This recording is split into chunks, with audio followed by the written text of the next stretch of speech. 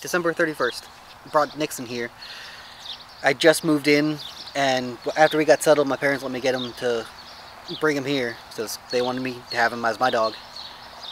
First walk out around the area, by the time I gotten to the end of the parking lot there, I realized his harness was loose, and instead of just grabbing him and bringing him inside, I had the brilliant idea of trying to adjust it out there.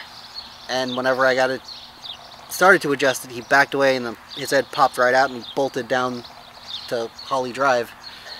I tried to follow him as best I could, but he went down to a Loop Creek, and as I was chasing him down the embankment, I tripped, and by the time I got back up, he was already out of sight.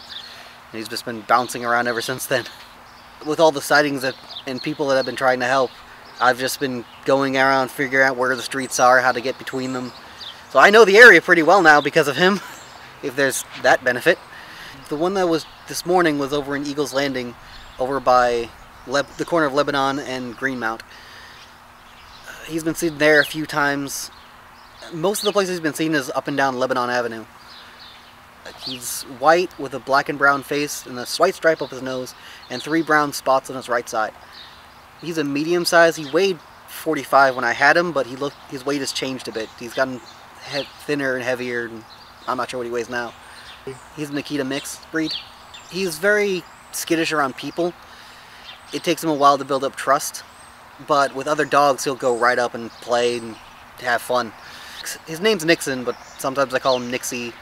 He really won't come to his name when you call it. He might look at you if you call his name, tilt his head, and then just keep going.